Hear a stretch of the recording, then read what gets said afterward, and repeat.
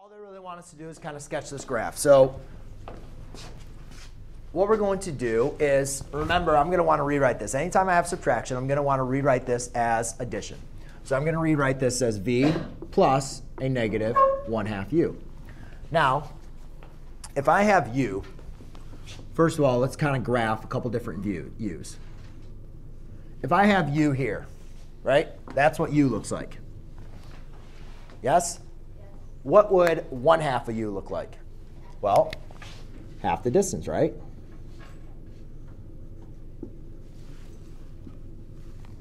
So that's 1/2 u, right? Half the distance. Then if I say, what's negative u?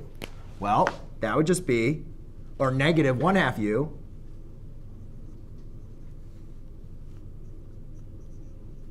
is just going to be the exact opposite of it reflected, right? Would everybody make sense of that?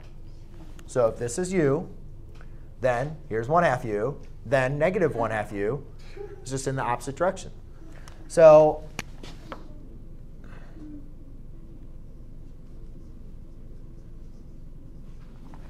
what do we do with adding vectors?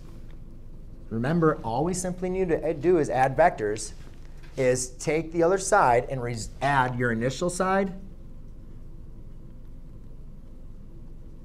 to your terminal point. Or you could do it with the other angles. Right? All you do is just take the other sides, and what you do is you create a parallelogram that now you can use to find your resultant vector.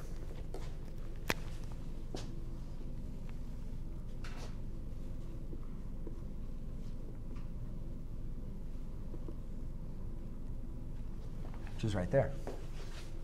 Okay, so the best way that I like to look at this is always convert them into addition. All right, always look into converting them to addition, because addition, all you're doing, you're just taking one vector and placing it at the end of another vector. All right, if you do that for both sides, you create a parallelogram. The distance across is going to be your resultant vector. Okay, cool. Questions? All right, you guys ready for some new stuff? No. Yeah.